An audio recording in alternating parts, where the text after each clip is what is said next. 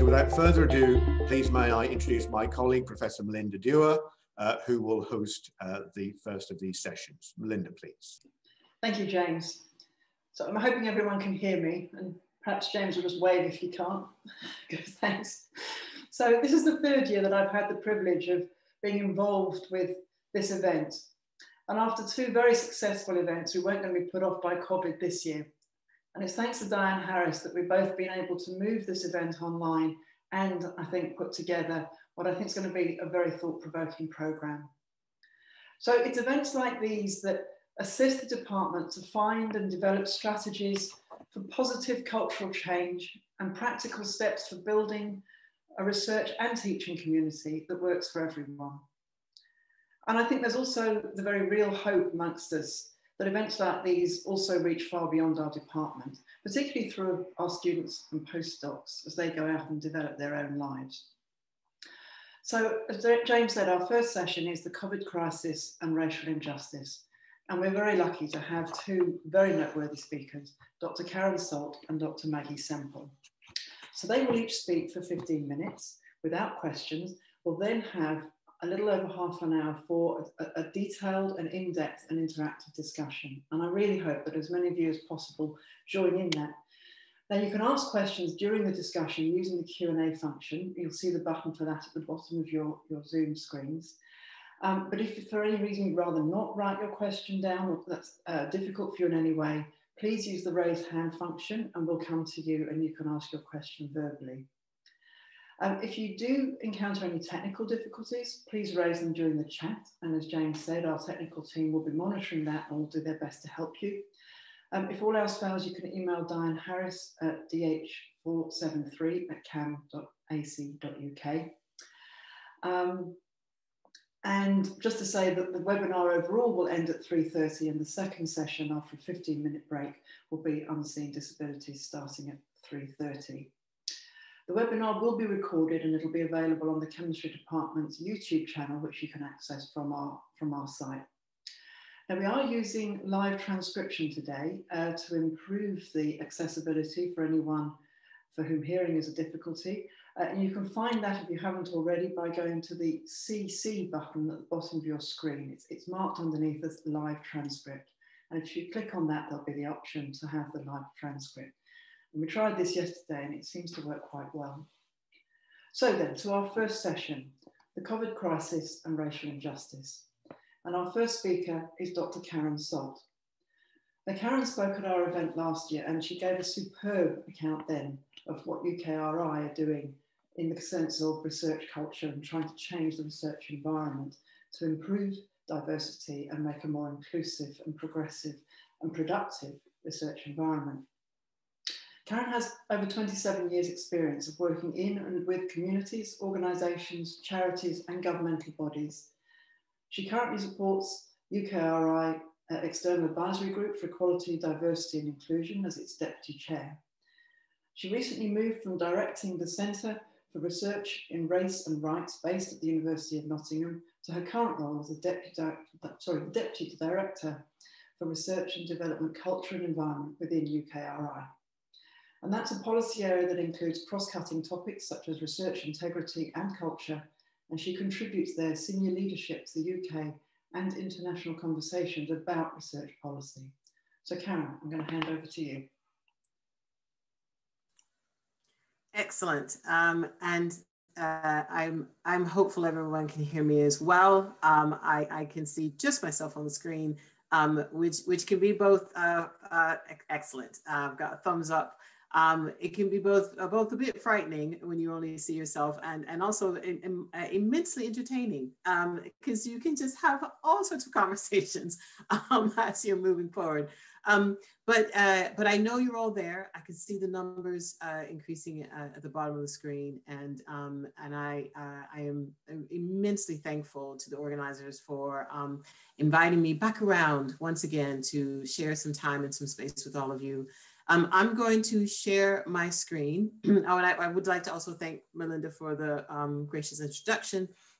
and the great chance to spend some time with Maggie. And I look forward to what both of us will be able to combine for all of you today. I'm going to share my screen. I have a few slides that I want to take you through, thinking quite a bit. So let me just press the right set of buttons.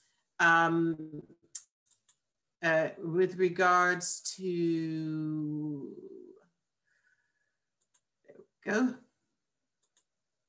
what we're talking about today. I've kind of titled this again, COVID-19 and our equal futures, for a number of different reasons. And I'm hoping some of these will be more apparent as I go through this kind of bit of the short talk. I think part of it is that many of you have heard in relationship to COVID-19 for quite a while, from policymakers, politicians, average folk, who would say, COVID-19 is a great equalizer. And data is not supporting that. Lived experience is definitely not supporting that. And what we're seeing kind of more and more at various different scales, and I'm going to talk a little bit about those different scales before I kind of come into research and innovation, is the long-term sustained sets of inequalities that have been, a light has essentially been shown on quite a few of them, some which we have known and that we're very familiar with, and others that have emerged at this time period and are actually responses to our ongoing efforts in some ways to mitigate. But I don't want to take too much kind of jumping ahead. I want to try to talk my way through this. I'm not going to spend so much time talking about moves towards racial equality or various forms of activism from various communities. I think I can cover any of that if people are interested and are curious, ways that communities have come together around creating new burial practices, for example, or various forms of social and community support. I can cover some of that maybe in the question and answer. I am assured that Maggie will cover quite a bit of this. I want to try to spend a little bit of time thinking this through with COVID-19. And I'll do this for a couple of different reasons. I'll start off with talking about COVID-19 quite specifically. So this is a picture from New Scientist. And I know all of you will know lots of details about the coronaviruses and sort of how we got to this moment. But I think it's kind of worth knowing that this is COVID-19 is a set of a family of viruses that are known to us. So this is we're not entering into a moment of an unknown entity, but obviously since 2019 and records are suggesting even earlier than that, we've been battling this particular one or various mutations of this particular one, and when we talk about COVID-19. I think in some ways we're talking about a whole set of different things. Clearly, on the one hand, we're talking about an illness that people obtain, and they could be asymptomatic, they could be carriers. We're talking these sorts of health concerns. But we have a whole set of other things that have come about with COVID-19. Whether or not we're now talking about passing that on to other sets of people, or if we're talking about health and vitality of economics or jobs or roles, but we're also talking about scale. And I think it's worth impressing upon all of you, because you're living this right now. I mean, this particular version of this talk is a product of this.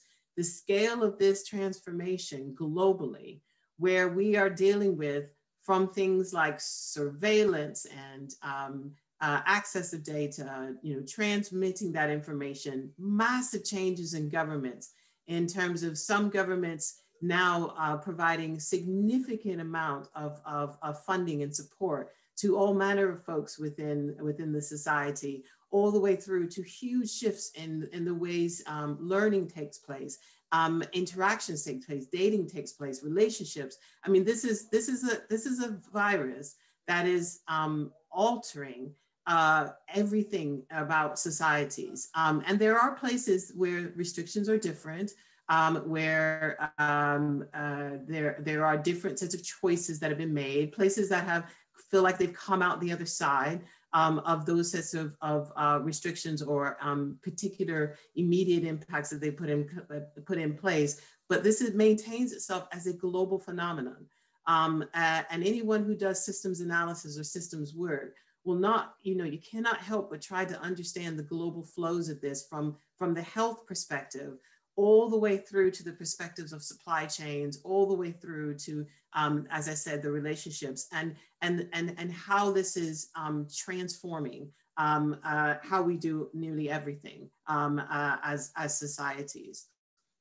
So according to the Institute for Fiscal Studies, they've got a detailed review on inequalities. I think my screen is, you're not able to see just a little bit. I'll move it down. An analysis of survival among COVID-19 cases, I'm just going to read the screen, showed that after accounting for the effect of sex, age, deprivation, and region, people of Bangladeshi ethnicity had around twice the risk of death when compared to people of white British ethnicity. People of Chinese, Indian, Pakistani, other Asian, Caribbean, and other Black ethnicity have between 10 and 50% higher risk of death when compared to white British citizens. So we're not necessarily just talking now about, oh, I think it moved up, sorry. I will go back to the slide I was going to read first. And this is just picking up, I think, the point that I had started with in my opening comments about the world having changed, the issues that have been raised pre-pandemic, and essentially the massive variations that we're seeing in terms of threats to livelihood and pre-existing inequalities. And as I alluded to, these are very familiar. And this, what I was reading previously, is actually from the Public Health England report, Beyond the Data. And the thing about these reports, when they started coming out, we were really in the throes of working with and responding to coronavirus. Labs had transformed themselves in terms of doing work. Huge teams had shifted their analysis. But we were also at the same time limiting access to particular sets of facilities. There were more lockdowns where multiple people were impacted before they went into tears. We've had huge sets of responses to all of this, and also at the same time, huge sets of kind of recognition of what was occurring, and the numbers of deaths that were occurring disproportionately to different sets of communities was definitely matched by other sets of things. And we've been investing quite a lot of this within UK Research and Innovation to try to understand some of these sets of phenomena. But let me give you just a bit of a roundup of research. I'm part of a kind of observational group that has been gathering research from various different levels and spaces. And essentially we know, this is from the Oxford's CoSpace study. Parents and carers' level of stress, anxiety, and depression have increased with the pressures of lockdown. I know many of you may be parents or carers yourself, and you can likely attest to this. The trade union has looked at ethnic minority workers have been hit hardest by job losses, with some 8.5% of Black, Asian, and other minority workers unemployed between July and September. And the Princess Trust had a recent piece where they were looking at 1 in 4 young people, 1 in 4 feel unable to cope with life since the start of the pandemic. So we're not necessarily just talking about health disparities or health concerns. We're now talking about the whole gamut, from those who are right on the front line of actually being involved in healthcare, all the way through to all sorts of other sets of people. And again, if we're really thinking about equality and equal futures, we really do have to reckon with the seismic shifts and changes deep exacerbation of challenges and issues that are just rolling through our societies. Because if we're ever going to get to a place where we think about an equal future, or one where we are now starting to mitigate or deal with these sets of complexities or issues, we're going to have to address all of these. And we're going to have to do it in a much more coordinated and unified way that isn't just necessarily one group thinking that they're the only group that has been impacted by COVID-19. So closer to home, we know we've been doing things. As I said, we've been investing in research. UKRI has investments like the Understanding Society Survey, which has been doing month by month analysis to deeply understand impacts of COVID-19. Institute of Fiscal Studies have been studying large amounts of differences and variance between those who identify as male and female, what their home life is like, and their situations. Various places have obviously been involved in pandemic mitigations. I would be assured that Cambridge has got business continuity plans in place, but that runs the gamut from government departments supplying funds and support all the way through to kind of UKRI. And we've been monitoring all of this. Just a bit of a tidbit for you around some of the monitoring. I started working with teams probably sometime around May of last year to really understand what was the impact, for example, on our funding portfolio, so that we could understand grant applications. And we've known from that period of time, even until now, that some of our calls have enormous volume of applications that have come in. And for things like Innovate UK, it's actually been fairly large numbers of folks who will identify as female who are submitting. We know that from journal articles and editors who have been talking about the effects and things that they've been seeing. And again, I can pick this up potentially in the Q&A. But one of the things that we've started hypothesizing and speculating is that actually what we may be seeing are massive shifts that are starting to happen within research and innovation in terms of both the methods people are having and their focus.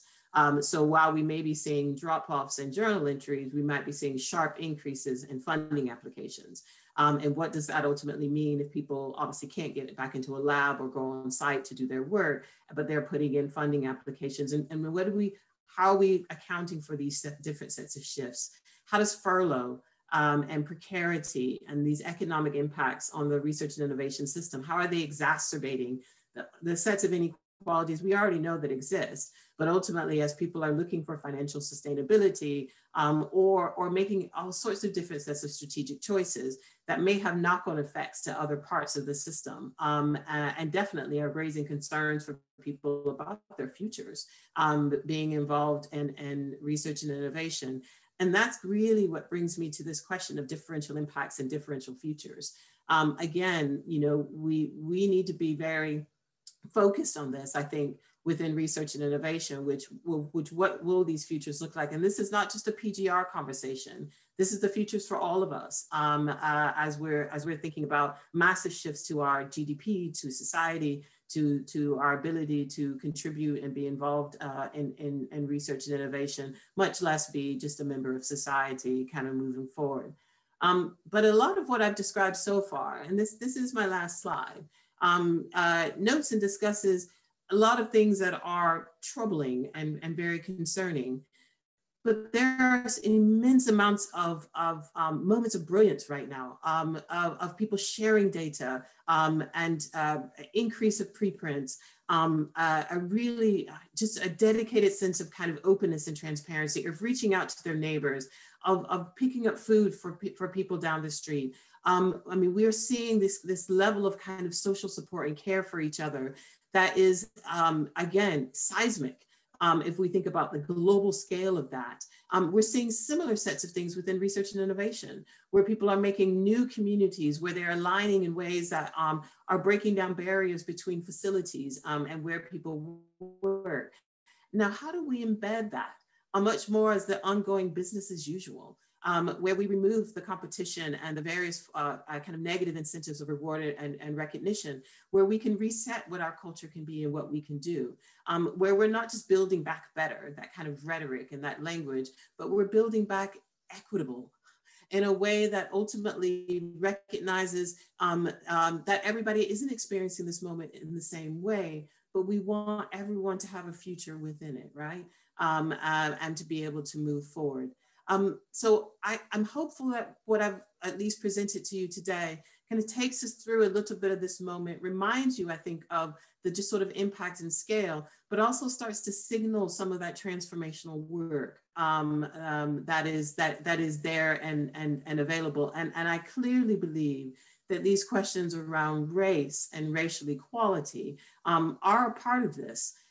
Because that has also raised itself quite significantly for people as we've been thinking about kind of what those futures might look like and those differential impacts. So I'm going to now turn it back over to Melinda, who I think will bring up our next speaker. And so I'll stop sharing now.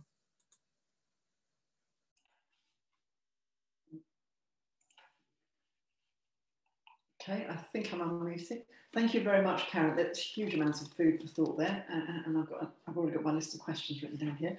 But we're going to move straight on to our second speaker, Dr. Maggie Semple, OBE. So Maggie is a successful businesswoman and entrepreneur. She's been described, not by me, as gently formidable. She's a thought leader on agile frameworks, cultural change, diversity, inclusion, and ethics, with a particular emphasis on leadership development and governance. Maggie established the Experience Core, a global consultancy firm, in 2001, which provides strategic advice in these areas and more. In 2010, Maggie founded the Semple brand, a luxury bespoke women's wear business, and with an online magazine that has over 8 million viewers. Maggie is a fellow of the City and Guilds Institute and was awarded her OBE in 2001. So Maggie, over to you. And thank you for that nice introduction. So thank you for that.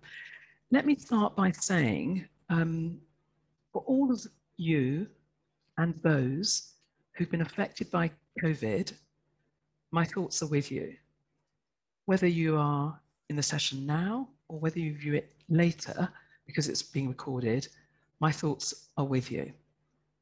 Thank you to Cambridge for inviting me to take part in this discussion. I'm very much looking forward to building on what Karen has said and to hearing from our audience, our participants. And I'm going to start with a quote. And in fact, some of you will know this person, Duncan Fraser. He works and has worked very much in the arts. He has a charity called Useful and Kind Unlimited. And he wrote a blog recently and reminded me of a Martin Luther King quote. And the quote is this: "The arc of the moral universe is long, but it bends towards justice."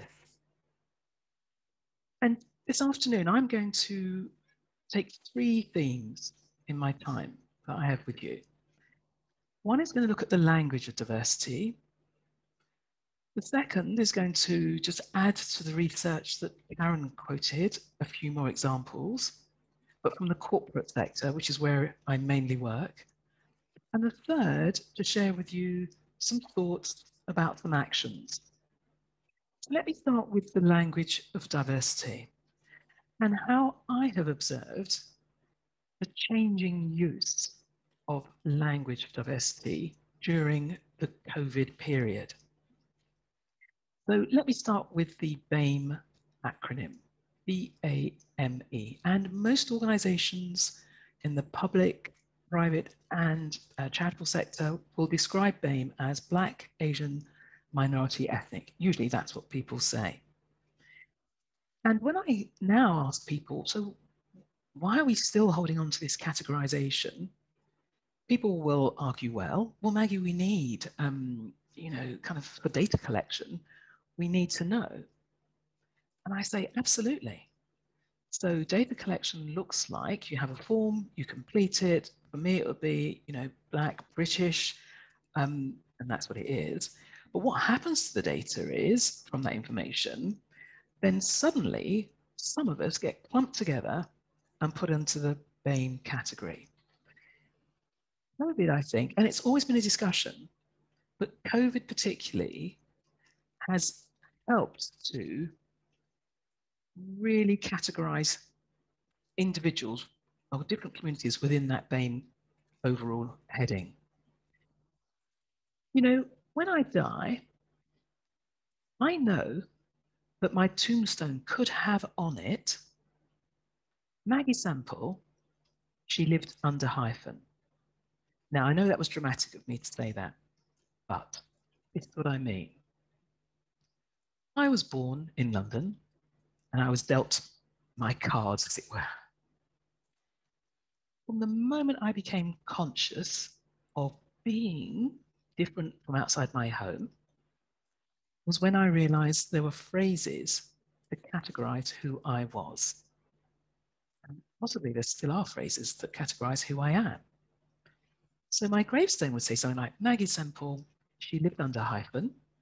And then I would say to you, the example is, she was this hyphen advantaged.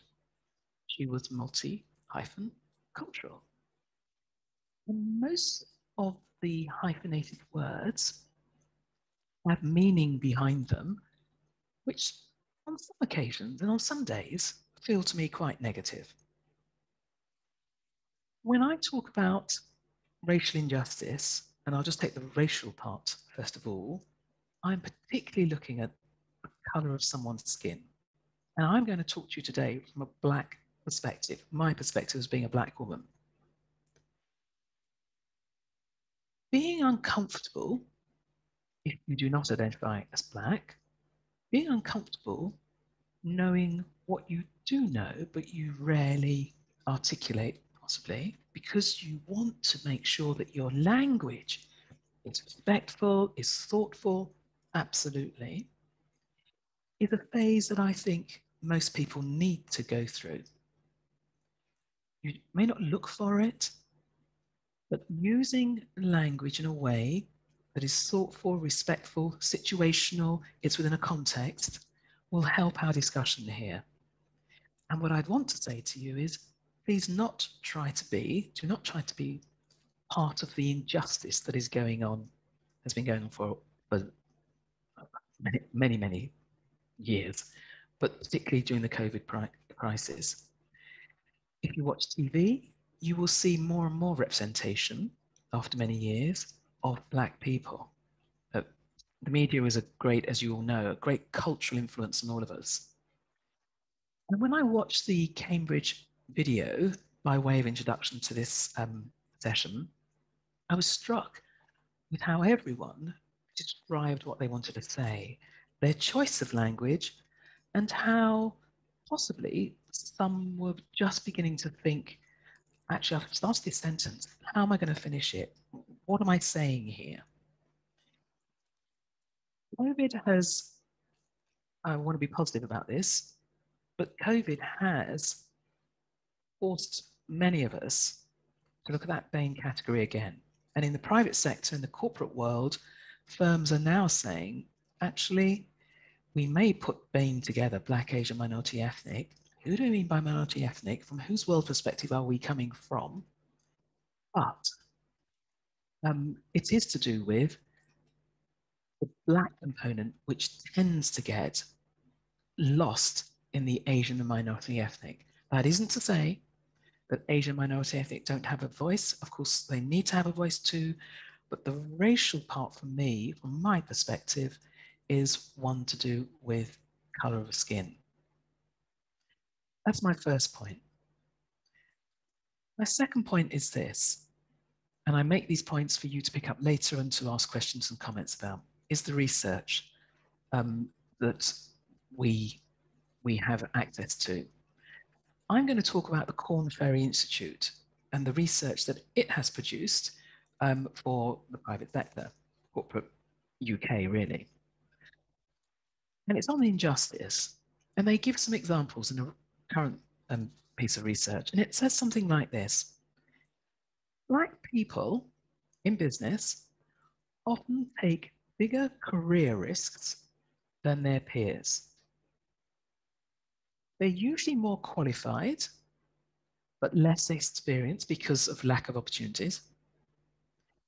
And for a Black executive, we call it C-suite, but someone senior in an organization, could be senior, of course, in a university, repeatedly, Black executives have to demonstrate that they're able to perform well in tough assignments before they can progress the corporate ladder, whereas their co-workers are judged on potential and they're given opportunities based on that potential.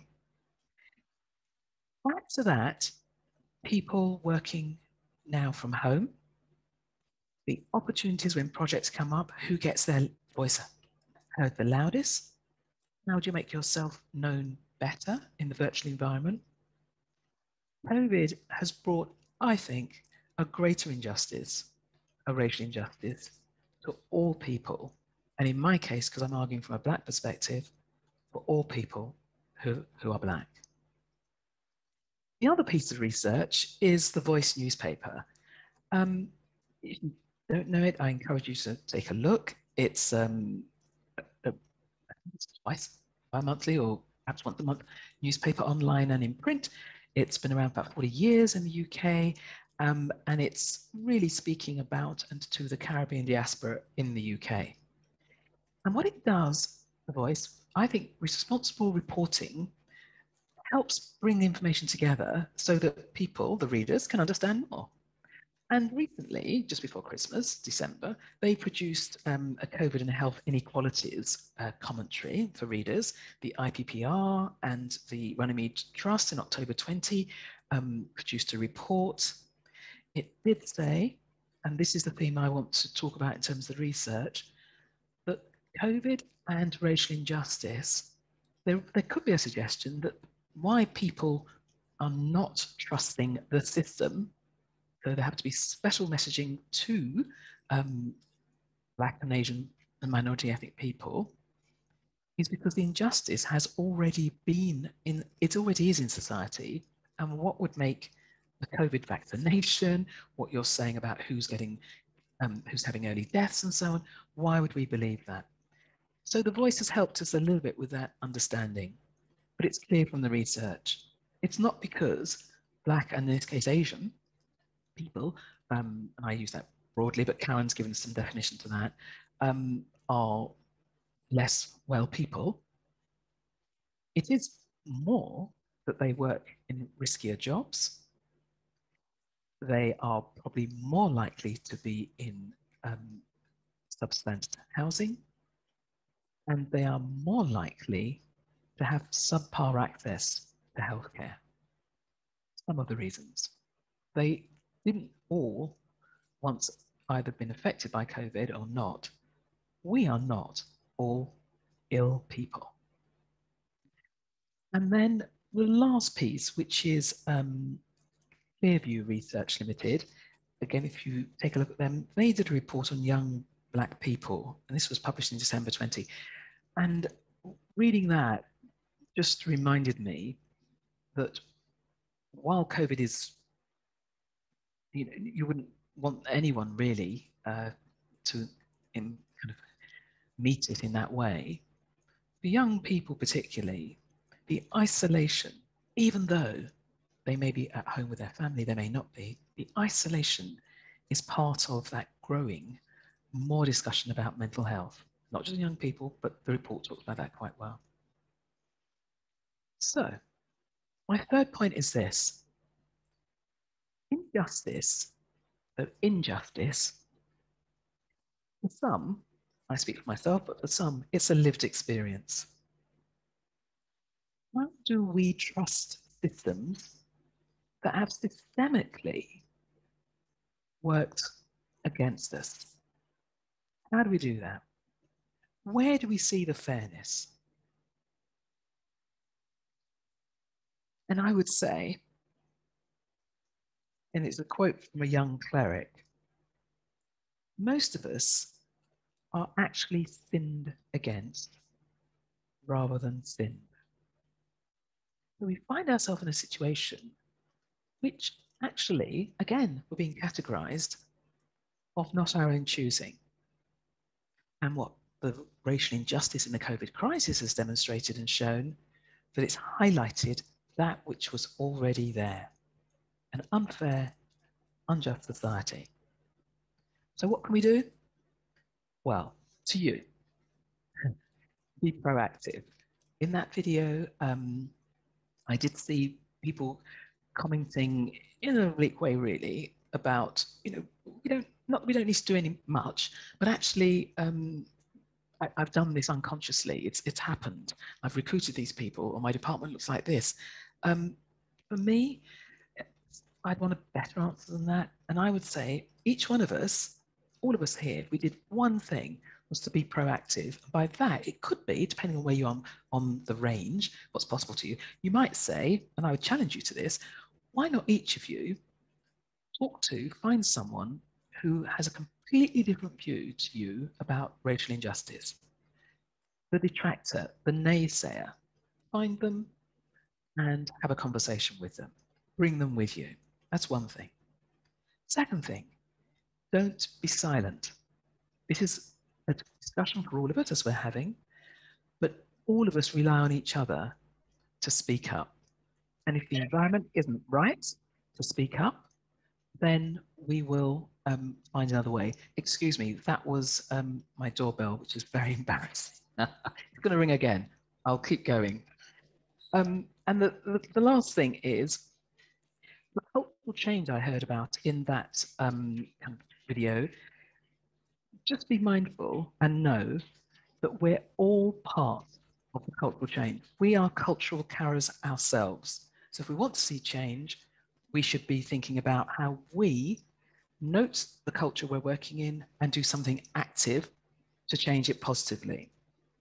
Last few thoughts. Question for you. How do you engage with what you cannot see? This crisis point, COVID crisis, is too late as far as I'm concerned.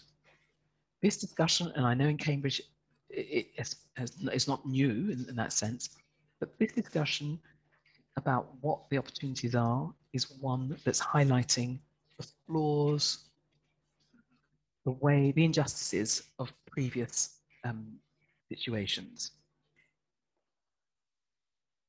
Injustice fuels, I'd like to believe, our collective desire to make things better for as many as we can. In Martin Luther King's voice, the arc of the moral universe is long, but it bends towards justice. Thank you for listening. Melinda, I could go back to you. Thank you very much, Maggie. That was a very, very thought-provoking talk. And I'm very glad you raised the language of diversity and the feeling uncomfortable with not knowing what phrases to use. And I really hope we can get some discussion going around that. And I would particularly like to hear from people with a lived experience here. And I'd rather suggest that we would start with that. Now, you have on your screens a second poll, which is going to hopefully kick off our discussion. So I hope you can all see that. Now, the Q&A, please type your questions in the Q&A box and I will read them out to Karen and Maggie, or if you would rather raise your hand. No, I'm looking through the list of participants. I think that's how I see a raised hand. So please go ahead and start to ask your questions, or a point of discussion that you would like to hear more about from either Karen or Maggie. And while I'm waiting for you to type, I'm going to ask both of you. There is clearly huge racial injustice in education, and I think we've seen that played out in the COVID era very, very strongly. But what do you each think are if you had to pick out one or two things, what are the most damaging impacts of racial injustice in education? And do you see anything positive coming out of COVID-19 with respect to trying to have a fairer education system? So I don't know, I need to get the line poll screen. So I don't know who would like to go first, Karen or Maggie, would you? So I have a go, Karen, first. That's okay. So I'll just respond to the first half as I heard it. The education system, where are there still injustices, or where have there been? So many moons ago, I used to work in education. I used to be a teacher and so on and so on and so on. And I noted then, and again, it wasn't new, and I can't stress enough that all that we're describing has spent decades developing itself. But I would say then, and still today, Black young men particularly have a still difficult time in education. That's not denying white working class boys as well. But when I talk about education, I'm talking about before they get to university. The life chances have been significantly reduced. And the curriculum, and I know Cambridge again is doing work on this, but the curriculum still needs to represent more diverse views about the history of why we are where we are. I'll just pause there and maybe Karen wants to add. Yeah, I think that's really, sorry, brain's working, mouth's not working. I really like that, Maggie, and I think what I would probably add to it is, you know, not only we've been centuries actually in the making to get to this moment, not decades, centuries. And I typically reflect on this with various institutions and groups because I know Melinda's heard me say this, but you cannot KPI your way out of this. There's no magic action plan. There's no month. There's no movie you can put on. You can't go read enough books that are going to essentially about how to be an anti-racist that is just going to magically remove what is just embedded and threaded through multiple systems and institutions and structures and just ways of being, people's relationships with each other. I know I've related this in other settings, but you know, even some of the places I have worked, higher education institutions, where I am followed by members of security who are completely convinced that I am not, I shouldn't be in the spaces where you need to be a faculty member to be in, or a staff member, because they just assume I couldn't possibly be a staff member. You know, those are the types of embedded practice that it's sort of, okay, well then how do we do things differently? You know, what do things look like? And when I think about your question, I think, Melinda, about where are there injustices or where are there problems? I mean, it's harder for me to kind of pull it out that way. It's probably similar to Maggie. This feels very everyday-ish to a certain extent. It's you know, there are horrific sets of circumstances people are grappling with, and people are holding on to an incredible amount of trauma. But in the long arc of history, you know, we're not necessarily at any newer moment around injustices right now than we were 100 years ago or 50 years ago. And I take heart.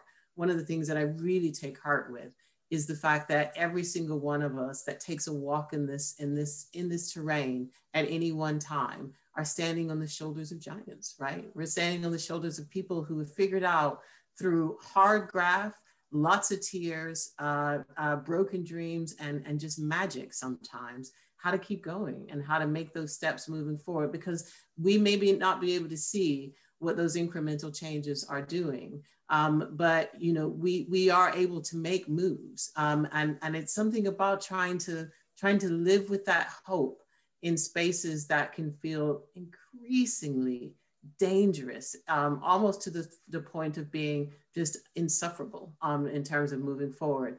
And it's moments like these that can be extremely important. Moments of connection, moments of quiet even, that can allow you to sort of move forward. So I know we probably, Maggie and I both tried not to answer your question about where are there more problems. But I think part of it is a reflection of, if we start creating hierarchies of where it's worse or where it's better, we don't just continue to strive. And I think that is the message for me. And I think Maggie's point as well is that it's always about the hopefulness for all, and we just have to keep grinding it out. Okay, I'm going to just come back to that point, but first of all, Diane's going to share the poll results. So there's clearly 100% people agree that the COVID pandemic does present an opportunity to improve racial injustice. And I'm sorry, I didn't see the other poll result, Karen. Oh, sorry. And that the pandemic has, 100% of people say that the COVID pandemic has highlighted racial injustice. There are 2 questions in the Q&A, and I'm going to come to those very shortly, but I wonder, because I take your point, both of your points about the question I asked, and I wonder if I could just tackle it very slightly, just for a few more minutes in a different way around. If we were building an education system from scratch right now, what would be the first steps we would take? So Karen, perhaps you could start us off on this, and we're going to come back to Maggie. Yes, well, I guess if we're all doing full disclosure, I used to be a secondary teacher. About 1,000 years ago, I had a number of various careers, and that would be one of them. I think, you know, one of the things that I'm actually taking a lot of, I think, just not quite courage, but it's exciting to see, is the communities of young people of various ages who are creating their own units. And they've always done this, but they're sharing their own knowledge, they're creating their own learning sets and learning circles. They're creating their own spaces where they're coming together. I see them at every single university, where they're not waiting for anyone to create curriculum change. They're not asking. I mean, some of them are asking, some are demanding, but they're forming their own reading groups. They're forming their own groups to kind of support and interact with each other. And I think if I was starting again and creating my own little institute unit, I would want them to be at the forefront of helping to shape that.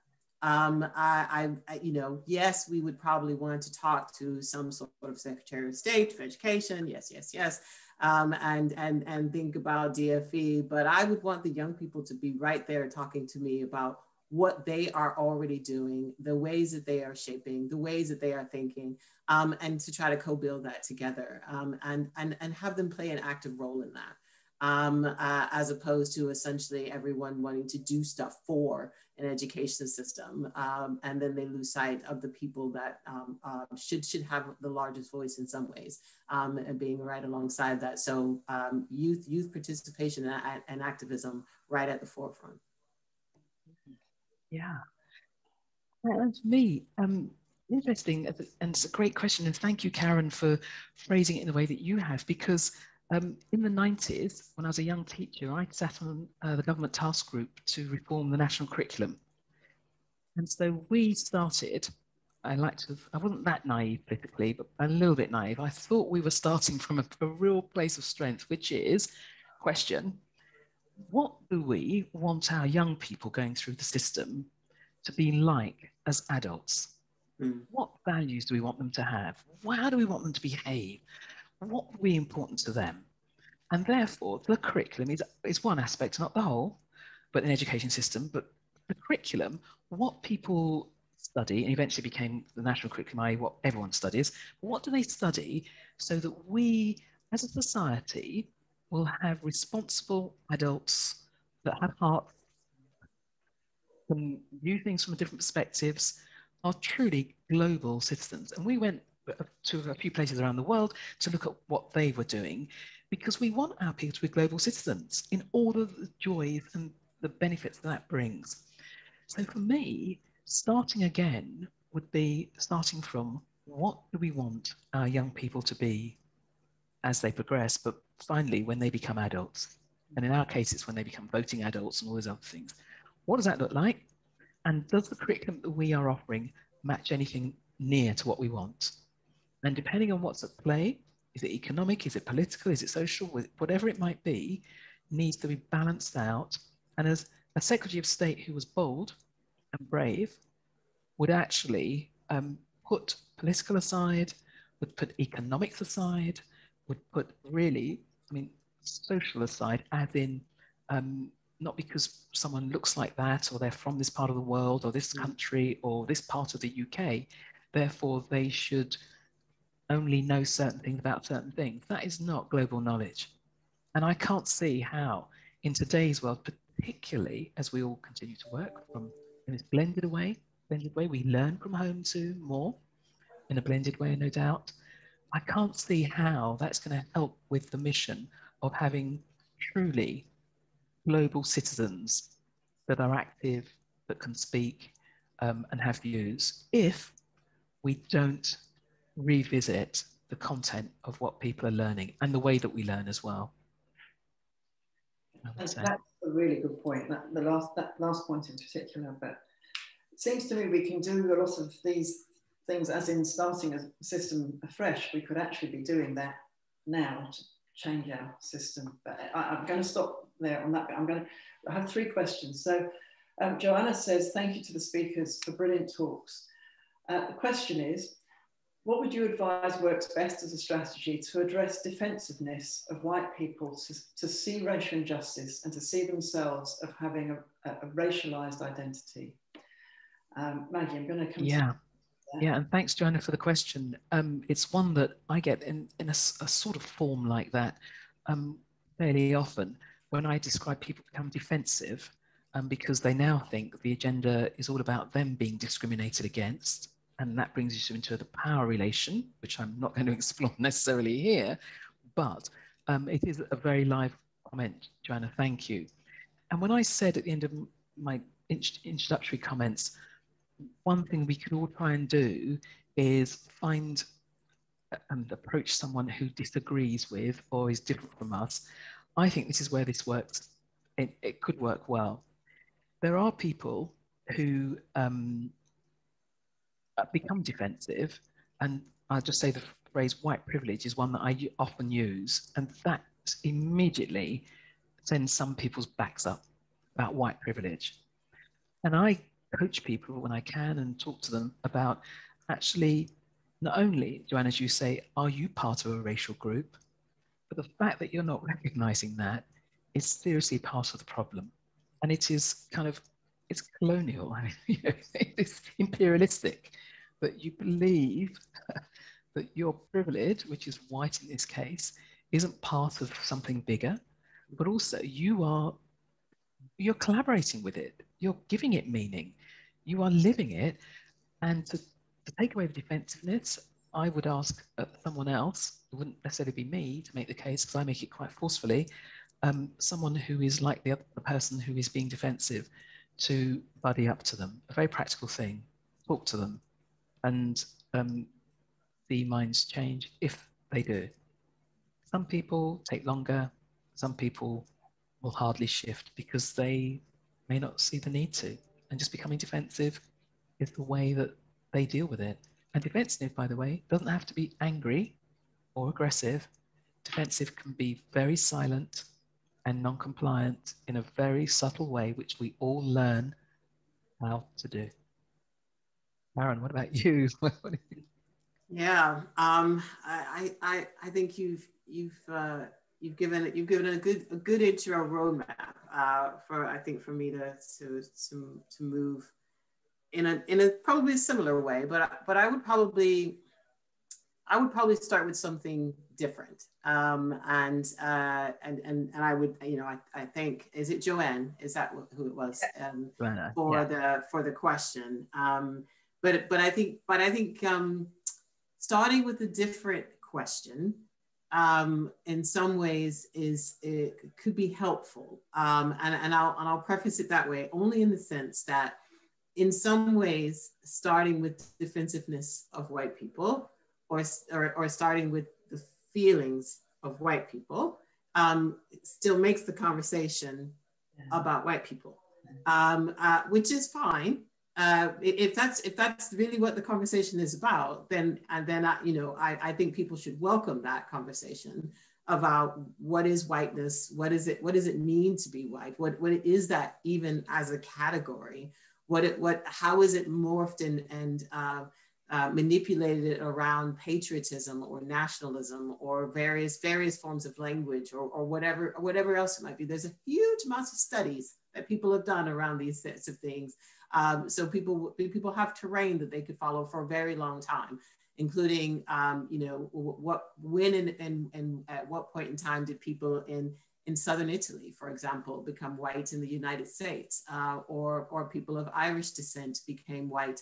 And you can mark this actually looking at the laws and immigration laws to really start to see. Cartoons are usually one of the greatest places to see it in the press, where you can really see in the 19th century significant shifts where certain groups would actually move into a place, and then legal cases where people were arguing about kind of what category they should be in. So that's that would be part of that question is this a question about whiteness?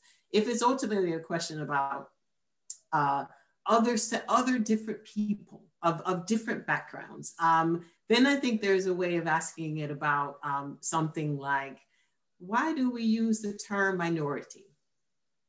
Where does minority come from? What is it supposed to signal? What is it supposed to say?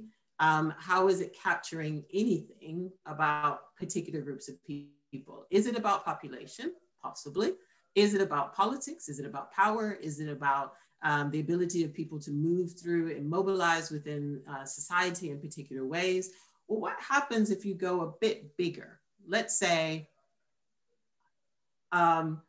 Europe or possibly Europe and Africa, or possibly Europe, Africa, and the Caribbean. The more you sort of take a lens further out, the more you start to go and start to interact in spaces where you can't talk about minority peoples if you are doing a comparison of London and Nigeria or Lagos.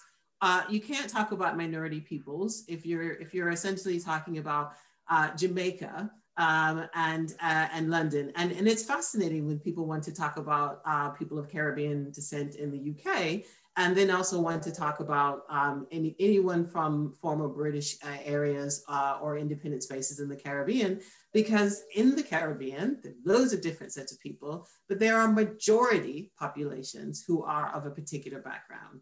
And so that's one of the reasons that people who've been studying a lot of these systems around ethnicity and race actually start to talk about minoritization of people, right? Or majority people minoritized in a particular place. So what does that mean if you come from a place where you are part of the majority peoples and you move to a space that minoritizes you?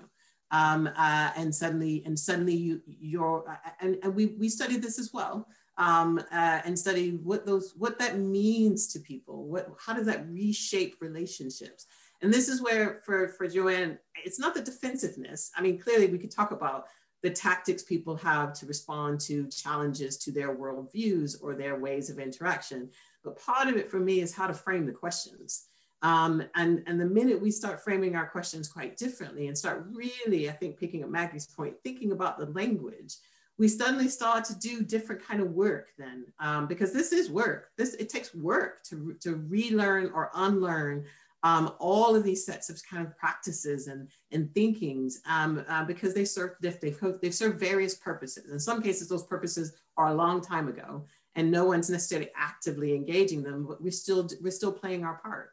And it takes some really sharp effort to go, well, what happens if I change the way I think about enlightenment, right? And actually go, what happens if I read about what was happening in the Ottoman Empire, or what was happening within this other space? Or I want to really understand mathematics, right? I want to go to some of the earliest thinkers of mathematics. Oh my gosh, they're not all white people, right? I mean, these are those things that I think can provoke us to do the work that history is already there for us, but it just changes the way we start to talk and the way we start to frame. So I would really encourage Joanne to do that. Really interrogate and start to question those sets of thinkings. That isn't just how do I deal with defensive white people, but how do I understand whiteness in the first place, right? Or minoritization, and really start dismantling those. Thank you, Karen. That's really useful. I mean, that's a discussion that we can be having right now, all of us. Laurent says, minority is a way of not accepting a new reality on the part of those in power. So I just throw that out there. I'm going to ask the next question. Sorry, Joanna says, thank you. Thank you for the insightful and very helpful answers. You're welcome, Joanna. Claudia says, although every crisis presents an opportunity, is there really hope for true change when unfortunately the divide between the haves and the have-nots in Britain has widened throughout the pandemic, where people prefer to clap than actually actively change the system? I think that's a very good point. There's one thing to believe the system should change, or you know, some sort of theoretical way to want the system to change, and there's a huge difference between that and making the system change. And I'm looking at me being white here as a principal player in that. So, May, I'm going to start with you here. Yeah, I'm getting an emotional response that I'm just kind of calmly thinking this through, which is, well, for me, we have to turn this into an opportunity for true change. I can't, and Karen, I know, and actually, Melinda, you too, you know, and none of us are having this discussion not wanting to see change. So the very nature of who we are means that we change in our way the things that we can change and we can influence and so on. I think, so first of all, Claudia, yes, although every crisis presents an opportunity, is there really hope for true change? I think yes. And I tell you what I really seriously hope for, that as we become more able to manage COVID and all that that has brought about, it has enabled some of us, I hope most of us, to reset aspects of who we are and how we run our lives and what we do. Mm-hmm. And that reset will depend on who you are and what power, however you want to describe that, you have, and influence you have, and your, therefore, aptitude to be a campaigner, an activist, or be a mini activist, whatever it is. I'm hoping that this is forcing us to reset. And I'm also hoping, which is why I started with the useful and the kind unlimited quote, was because I'm hoping people become kinder. Regardless of those who have and have not, I'm hoping that humanity, but we will become kinder. You're absolutely right. The divide between the have and have-nots has got greater. What can those of us who can do? Well, yeah, we may want to clap, but, and that's a democratic process, but some people, that's what they want to do. And I can't force them to think, of course, anything else other than believe that I'm not the only person. We are not the only people discussing this, wanting things to change. There are growing numbers of people that are using this opportunity to actually force sometimes change that which we know has not been fair in previous times. So I am optimistic.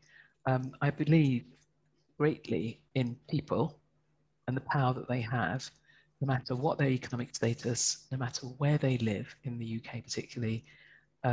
There is something about small movements, small actions making a huge difference.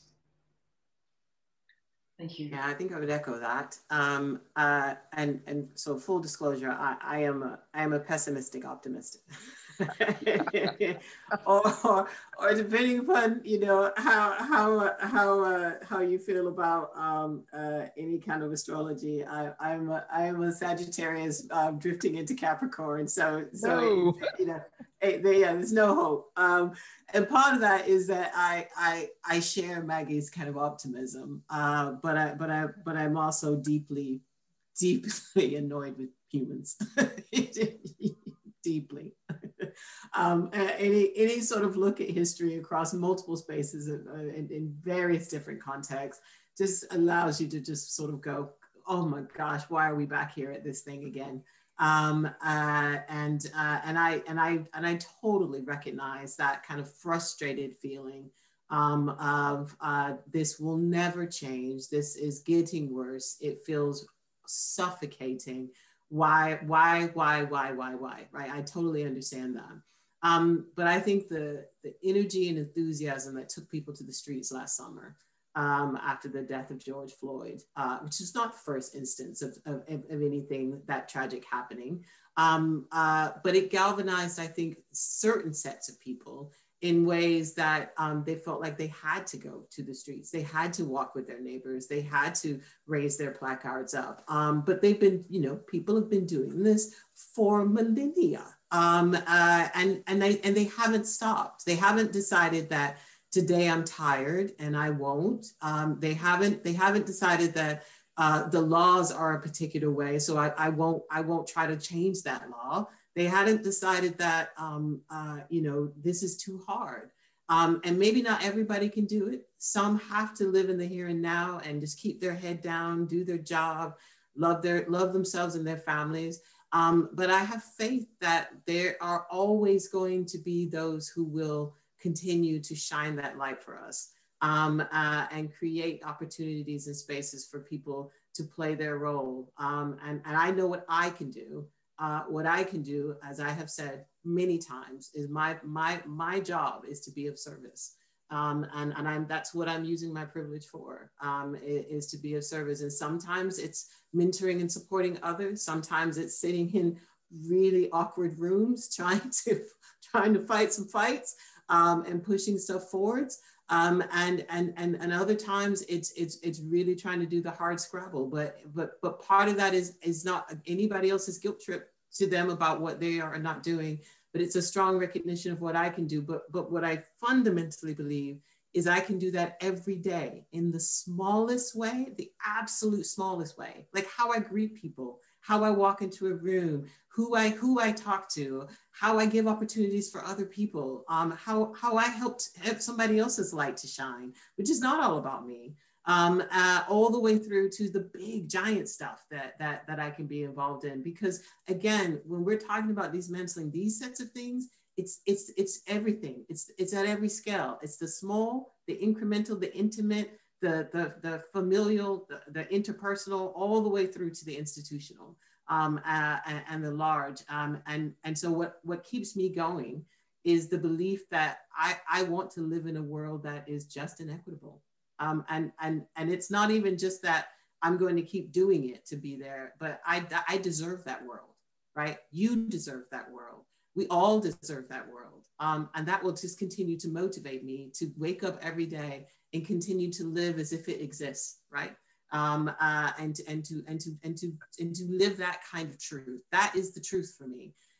We'll hopefully be able to drag everything else to that truth. And that may take some time, and that may take an incredible amount of graft, but it'll take co-conspirators, other people who can play with you to be able to do that. So you're not feeling like you're doing it all on your own, and a recognition that it's happening everywhere with people having these kind of conversations. Because that's the magic when you start to realize you're not the only voice and the only person. There are people everywhere. Thank you, Karen. There's so many points I want to raise from that, but I haven't time. So I'm just there's one last question from Evan, who says, Karen, you mentioned briefly the impact of the pandemic on PGRs. The group Pandemic PGRs recently released a report on the impact that UKRI's current COVID funding extension strategy will have on stressing the current inequalities in science and academia. They call for a blanket 6-month funding extension for UK PGRs, postgraduate research students, rather than dealing with extensions on a case-by-case basis. What can we do as researchers, a department or a university to support this call? Well, I won't go into any details about any particular person's choice of extensions just because I think it would just be unfair. But I will say the pandemic PGRs are one of a whole set of people. Yeah. We've got a sector that is bleeding. So I could talk about technicians, I could talk about mid-career people, I could talk about whole units that have been closed down, and people furloughed and then not hired again. of folks on teaching contracts, so those teaching contracts are gone, posts that were out and people going in for those posts, and those posts aren't happening. And we all know and suspect that there will be future closures of institutions. So this is, again, not in any way to deny the critical importance of the PGRs, but I continue to flag at every scale and every level that this is a sector problem we've got. And we've got a number of sector challenges, and we can't pit any group against each other when we start to think about mitigations and moving forward, because we shore up PGRs and then we lose mid-career people, or we remove admin, or we remove research offices, or you have no cleaning staff. Or you have no security because your institution has no financial stability to be able to, because people are making various decisions across this board. And that's one of the reasons that for me, this is a systems issue. It's one with differential impacts, with undoubtedly, and those will create those differential futures for people. But the more we keep all of those parts moving in our head, the more we can realize, okay, if I do something over here, what's the effect over there? And how do we give people some advice and guidance, and sometimes some frameworks that will allow some movement. And that's one of those instances where there is ongoing dialogue and kind of interaction kind of moving forward. But I would really encourage every researcher to just think about the health of their facilities, to think about, you know, the decision-making, the conversations that are happening, the trade-offs. Almost everybody's having budget conversations right now. These are big, huge sector questions. And much less the private sector, as Maggie knows very well, is having some of the similar sets of dynamics. And I think the more we can have these transparently, and the more we can have them with just kindness and just confidence in each other, I think the more we can start to move forward, because the impacts are not going to go away.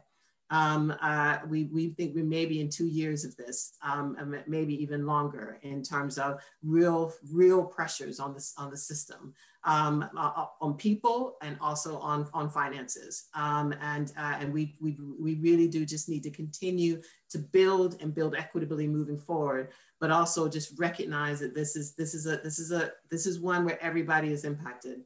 And I would just really encourage people to think about all their staff, and all of their students as much as they possibly can. Thank you. Sorry, there's one more, there's a poll just come up, but I just wanted to, on this topic, just go to Maggie.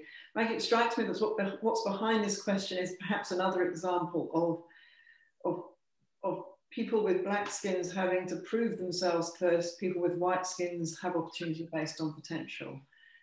And I mean, I think we can all reflect on that. But I just wonder, it's clear people need to be given opportunity based on potential, regardless of other factors, and most in particular, regardless of skin colour.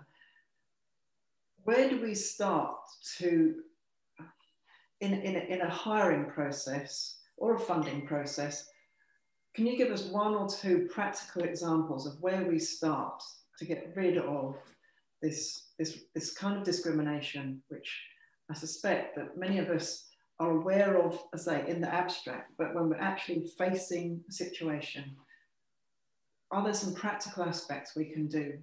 So the first, yes, thank you for the question. One is, first of all of us, we can be our own conscience on this.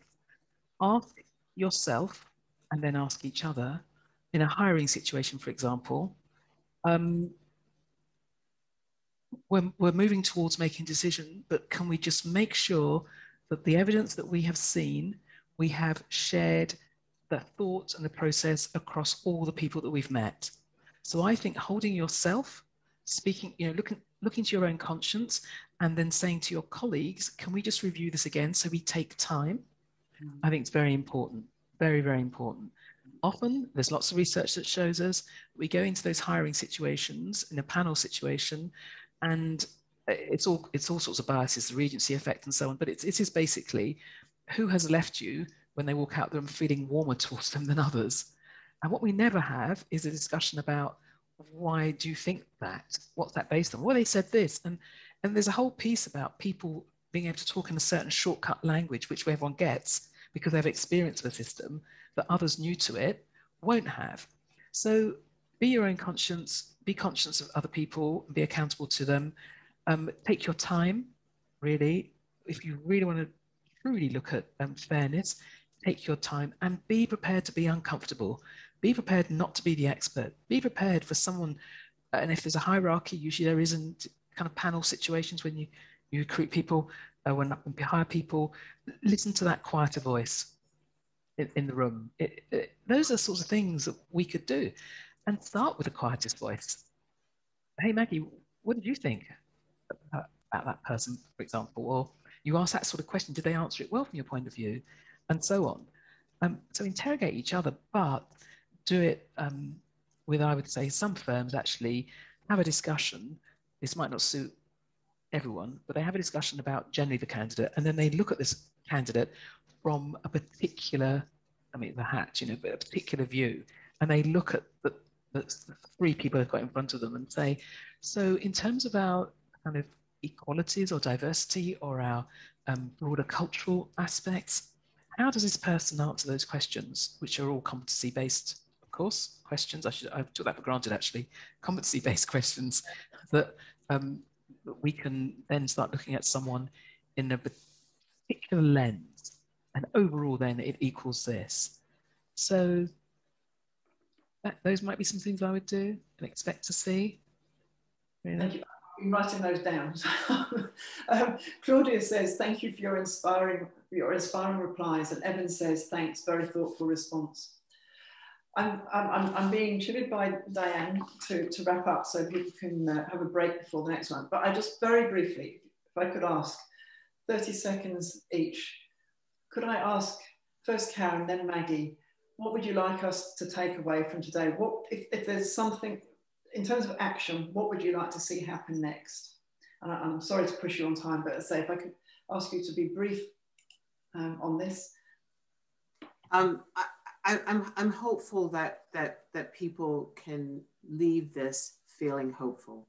I think there's just, we underestimate that, and we jump to solutions, and sometimes we jump to actions, and we jump to transformation. But I put a lot of stock in hope, and keeping it alive and feeding it so that you can really feel that, and it can energize you. So it's a big one for me is that they leave this feeling hopeful, and not despondent, and if they can just maybe even listen to this every so often, because I think it's going to be recorded, and give themselves a boost, or watch the videos, do these sorts of things that just give you that little bit of juice into your cell, which would be great. And I think the poll that Diane has shared with us, I think people are going away with some hope. So Maggie, if I could just ask you, what would you like us to take away, or what would you like us to happen after this? Yeah, so for me, I would answer my own question. How do you engage with that which you cannot see? And for me, I would answer it. So I'm asking everyone to take that question away and answer it. You can do it in your heads, of course, intellectually, but actually I want to see that turned into action. So I'd encourage people to think, how do you engage with what you cannot see? And for me, I'm going to go and find someone. When I say find someone, I mean, I'll do it nicely. But kind of, someone who, actually I don't have to find them at all. They find me. There's many of them who disagree with me on a particular aspect we've been talking about, injustice today. And to be honest, I say to people, thank you so much for telling me your views that I disagree with completely, but it has helped me sharpen my own thinking and my own views. So that's how I view it positively in that way. Thank you very much. Maybe we should suggest that next time you get somebody asking you, complaining to you about they can't engage with what they can't see, you should direct the questions to one of the audience here. Yeah. Thank you very much, Maggie and Karen. That's a very thoughtful session. And I have to say, I've just got so many pieces of paper now with notes scribbled down and things I need to take forward, think about, do. I'm not sure if we can give a round of applause electronically, but please, if you can. Hey, I can. Thank you. for a really inspiring and thoughtful session. So I'm just going to clap. I'll clap too. Down here somewhere. But yes, exactly. Very much appreciated. Very much. Yeah. We will now have a 15-minute break. So we will start the next session at, can't add up, 15:35 rather than 15:30, if that's okay with people, to give people a chance for a quick break between now and then. Thank you very much.